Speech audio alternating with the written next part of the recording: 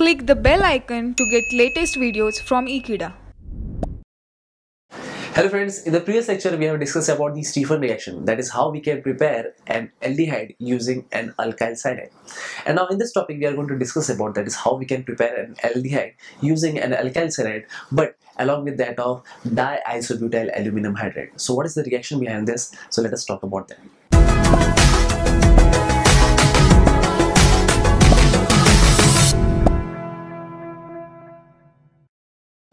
So friends, now we are going to talk about that is how we can convert an alkyl cyanide to an aldehyde, along with that of that how we can convert an ester into an aldehyde. So this is the two reactions that I am going to discuss about along with the general reaction. So let me discuss about this where we are using diisobutyl aluminum hydride. So let us discuss about those reactions, and those reactions are, so talking about the first reaction, that is when an alkyl cyanide, that is RCN, is being treated with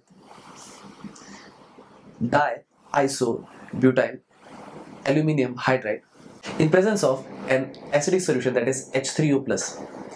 As you know, that is there are multiple bonds between carbon and nitrogen over here.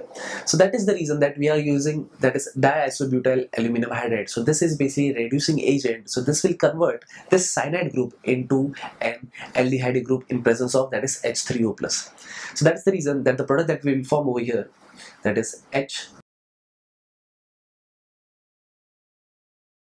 would be an aldehyde. So this is how basically we can prepare an aldehyde by converting an alkyl cyanide in presence of that is the reducing agent, that is DIBALH, that is diisobutyl aluminum hydride. So now let me discuss about the example also. Suppose if we consider an example where we are considering that is ethyl cyanide, and suppose if it undergoes a reaction along with that of that is the reducing agent like diisobutyl aluminum hydride, along with that of the further, that is obviously it will form a complex in between or as an intermediate, that on further hydrolysis obviously it will form an aldehyde. So that is what we are giving a condition of an acidic condition so that it will undergo a hydrolysis process, and that is how we see the product that we could get over here is CH3 CH2 C double bond OH. So the total number of carbon in this case is 3. So that's the reason that this product is being called as propanol.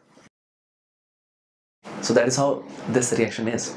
So now let me discuss about the another one where we are using that is diisobutyl aluminum hydride. So that is what we are converting an ester into an aldehyde. So let me discuss about the general reactions also. So to convert an ester into an aldehyde, it is very simple. That is, suppose if we consider an ester, that is R C double bond O OR dash, and suppose in this case it reacts with that is the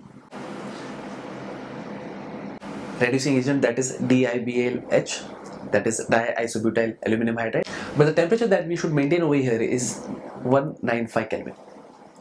The reason behind that is because we are using a reducing agent, and that is how basically it will convert this ester into an aldehyde. So the aldehyde that will be formed over here, it will be R C double bond OH.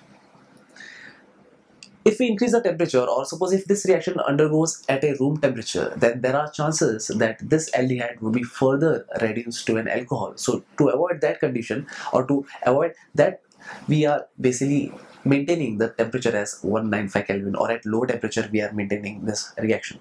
So let me discuss about another example. So that is, suppose if we are considering that is CH3 C double bond O C2H5. It is called as ethyl acetate, and suppose if that undergoes a reaction with that is DIBALH,